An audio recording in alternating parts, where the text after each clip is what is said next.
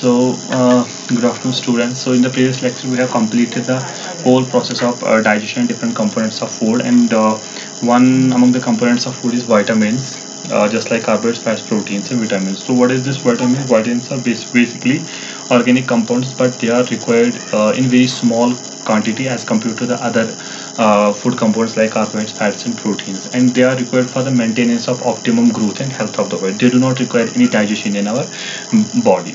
So as far as their classification is concerned, the vitamins has been divided into two main classes. First is fats on the basis of their solubility, whether they are soluble in fats or in water. If they are soluble in fats, we call them as fat soluble, and if they are soluble in water, we call them as water soluble vitamins. So vitamins that come under the fat soluble category are vitamin A, vitamin D, vitamin E, and vitamin K. Vitamin A is chemically called retinol. Vitamin D is calciferol. Vitamin E tocopherol. Vitamin K phyloquinone.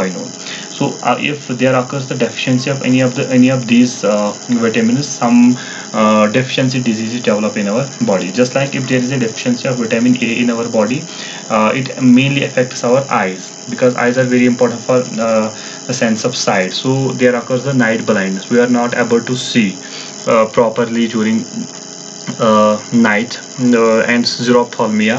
Xerophthalmia, there occurs the bulging of eyes. Vitamin D, it affects mostly the bones, just like it causes rickets in children and osteomalacia in adults. Vitamin E tocopherol, इससे sterility हो जाती है.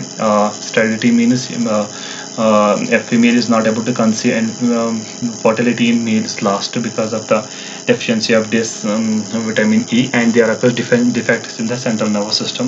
Nervous system को बहुत affect करता है इसकी deficiency. और एक है विटामिन के फाइलोक्विनोन, जिसको कहे it is very important for vitamin for blood clotting. Blood clotting is it's called the nature's device to prevent excessive loss of blood. When there is blood clotting, so that prevents the excessive loss of blood from the injuries. So if there is deficiency of vitamin K, the blood may be lost from the injury excessively. तो उससे हम blood loss हो सकता है, तो इंसान suddenly मर सकता है. तो as far as the vitamins that come under the water soluble are concerned, there are different types of vitamins. First is the B complex and last is the vitamin C. B complex में सबसे पहला B1 आता है, जिसको हम chemically thymine कहते हैं. Vitamin B2 को हम राइबोफ्लाविन कहते हैं. B3 niacin, B5 पैंथोनिक acid, B6 pyroxene, B7 biotin, B9 folic acid, B12 cyanocobalamin, vitamin C ascorbic acid.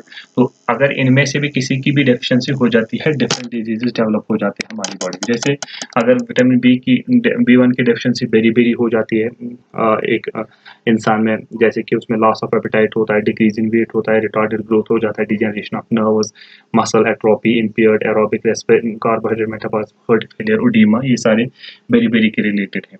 तो अगर ये हो जाता है, विटामिन B2 की डेफिशिएंसी हो जाता है, राइबोफ्लाविन की से चिलोसिस होता है. चिलोसिस मीन्स जो inflammation and cracking eight mouth में जो कार्नल्स होते हैं, वहाँ पर इन्फ्लेमेशन हो, वो फट जाते हैं जैसे होंठ.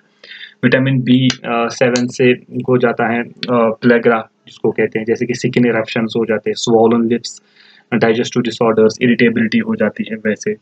ठीक है. तो उसके बाद जो इम्पोर्टेंट है वो बताता हूँ, फॉलिक एसिड. इससे एनीमिया, ब्लड की कमी हो जाती है, because these two vitamin are very important for formation of blood. Cyanocobalamin, इससे भी ब्लड के बनने में बहुत मदद मिलता है.